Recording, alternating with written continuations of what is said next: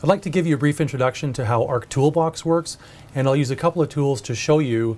That'll be the buffer and intersect tools. So the first thing we have to do is open the ArcToolbox pane. We just click on this button here.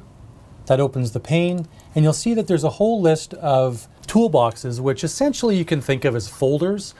And within each of those, there are subfolders, or if you want to think of them as sub-toolboxes, that are designed to perform different functions.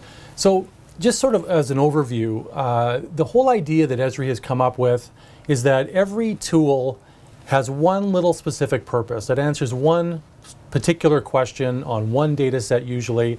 And so they've organized these tools, there's hundreds of them inside ArcGIS, and they've organized these tools into these folders, which are toolboxes. And then you have toolboxes inside toolboxes, so that you can see that, for example, here we have a folder for analysis tools, and within that we have ones for extract, overlay, proximity, and statistics. And so if we go into proximity, you'll see that there's a whole set of tools, and you can tell which ones are actual tools because they have this little hammer symbol. Some of them have a little scroll, a parchment if you want to think of it, which is a script, which is just another type of tool for now. You can think of it that way. And so if we want to execute a tool, if we want to use it, we just double click on it. And that opens the dialog box for that tool.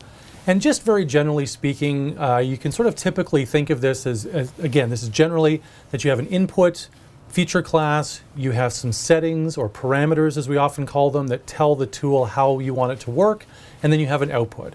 There's lots of variations on this, but that's generally the idea. You're telling it what you want it, what feature classes you want it to work on, how you want it to work, what are the settings, parameters, and what the output should be. Okay, so in this particular case, as my input features, I'm going to use as my first input the library feature class. And so here we have an output feature class. It's automatically named it library_buffer1. That's fine, I'll leave it like that. The linear unit that I'm going to use here, I'm going to set that to be 500 meters. And I'm going to dissolve the boundaries of the buffer that will result. Okay, so we have our input, our output, and this would be a good example of a parameter. So this would be telling that this particular tool, which is all about distance and creating buffers, what that distance should be. So I'm going to set it to be 500 meters. Now, often when you see a toolbox, there may be other options available. I'm just starting with the most basic version of a buffer. There's other ones here. For example, you could buffer by field. There's side type, end type, things like that. I'm not going to go through all of these now. The main idea is that you should get used to these. You should get used to how they work. And another really important tip is to make sure that you use the tool help. So if you open a dialog box and you don't see that little side pane, you can just click on the thing here that says show help. And I use this all the time, okay? There's so many tools in here. You can't always keep track what each tool does. And so if you just click on the dialog box itself, it will give you an overview. So in this case, this tool, it says creates buffer polygons around input features to a specified distance. And it gives you a little diagram here of how that works. That's great. So now I understand what it does. If I click on any one of the parameters in here, for example, the input features, then it tells me the input features can be point, line, or polygon features to be buffered. And then you have the output, it tells you something else, the linear unit. So you really have to get in the habit of looking at these things. You know, what does this tool do? Why would I use it? What's the result? What should I expect? And you'll get a lot of that just from that little side pane. If you find that you actually want even more information, you can click on the button down here that says Tool Help, and that will open a separate window with ArcGIS documentation that provides even more information, so you can dig deeper if you need to. Again, I highly recommend that you get used to doing this. There's so many tools in here and so many things, you know, variations on them and what parameter does what, that you just have to get used to being able to open these up, skim through them, get the information you need, and get back to work. So for example here, it shows us, you know, whether we dissolve or we don't dissolve our buffers. So in our case, what I was doing was I chose the dissolve all, as you'll see in the result in a minute. And if I scroll down, you see there's lots of information here about each of those parameters, you know, what they do, examples of what would happen if you used each setting and so on. So again, I won't go through all of it, but I really encourage you to have a look at that. Okay, so without further ado, if I actually apply this tool and I say OK, it will run the tool. And you'll notice that down here in the bottom, that was quick, it's probably already gone, there was a little running ticker that said that that tool was being run, so this was a pretty quick one. So sometimes that may be down there for a while, depending on the size of the data set and the complexity of the tool. It might take a few seconds or a few minutes.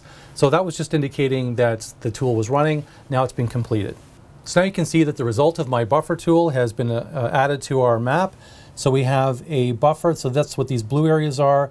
And what this is indicating is that that distance is 500 meters away from each library. So if we have any area that's inside this light blue, that means that that area is within 500 meters of the feature class that I indicated. So here this is just a perfect circle because it's going right around that one point. And what's happened here is that it dissolved those boundaries. So we would have had two separate buffer circles, one for there, one for there. But because I chose the dissolve feature or parameter, it's turned it into one. It's dissolved the boundary between them. Great. So now we have our buffer for our libraries, and now I'm going to do the same thing for the schools.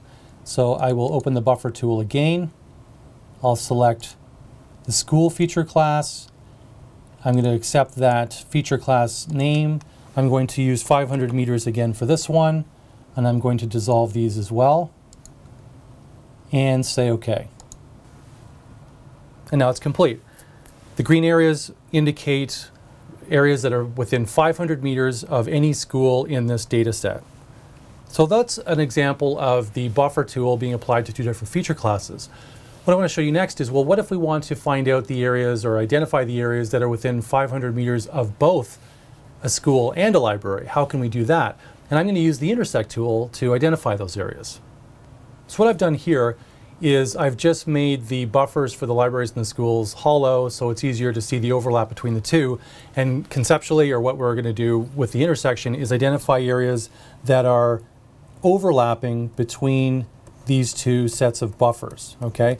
And you can literally think of this as kind of a geographic version of a Venn diagram. You're looking at the intersection of one set of polygons with another set of polygons. In this case, they're both generated by the buffer tool, but they could be any kind of polygons. Okay, so now I'm going to use an overlay tool, which would be the intersect tool. And just a little tip for you, if you're not sure which toolbox a tool is in, you can use the search tab over here. And if you know the name of the tool, as I do here, so if I say intersect, I can search for that tool. And so there's the result there. And so I can either open that tool by clicking on that, or I can open the toolbox by clicking on that, and it will tell me where that is. So just a different way of accessing the same tools, just if you're not sure where something is. Okay, since I do know where it is, I'm going to open the tool over here. So here's my intersect tool.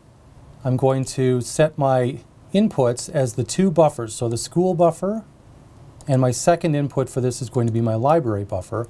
So I'm going to get an intersection of those two. It's given me an automatic feature class name. They're not always the best. Sometimes you do want to customize it with your own names just so you can make sure you know what you can keep track of things. In this case, it's fine. I'll leave it. And I'm going to accept the other parameters as the defaults. That's fine. You can see over here the explanation of what the intersect tool does. And I'm going to click OK. And here's our result. So the areas in green, let me just change the color of that so it's a little easier to see. Let's go with something that's easy to recognize. So these areas that are in red now are the intersections of those two sets of buffers. And so that answers my question. If I'm trying to identify areas that are within 500 meters of both a school and a library, then that has to be the areas that intersect both of those buffers. So that's the result that I get. So that's just a quick overview of the ArcToolbox pane, finding tools, opening tools, going through the dialog box, looking at the help, filling in the parameters, and then executing them. And as well as trying to give you a quick demo of how the buffer tool works and the intersect tool works. There's tons of tools in here. I do encourage you to explore a lot of them. Don't be afraid to just open them, try them, run them, see what you get. Just find a data set that you can work with as sort of a tester. and play with it. So have fun.